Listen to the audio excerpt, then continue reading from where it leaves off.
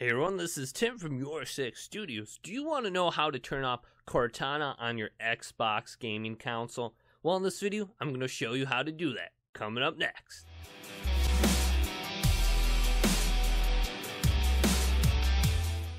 I'm on my home screen of my Xbox. On my controller, I'm going to press the Xbox button, then go up to the top and scroll to the right to System.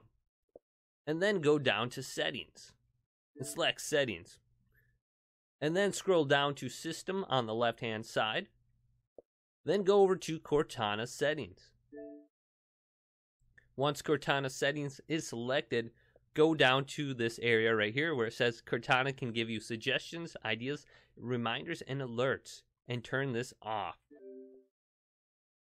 Turn off Cortana? Yes, I want to do that. And then you will have to restart your console. This will turn off Cortana and revert back to the basic Xbox voice commands with your Xbox only.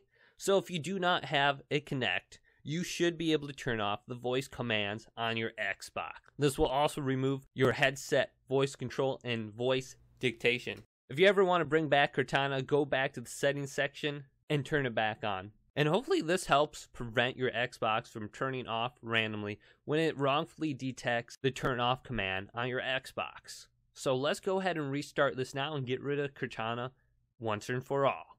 So unless you're using the Kinect, all your voice commands should be turned off as well as Cortana. If this Xbox One Help video helped you out, make sure to leave it a like and subscribe to my channel down below for more Xbox Help videos coming up next on YourSixStudios.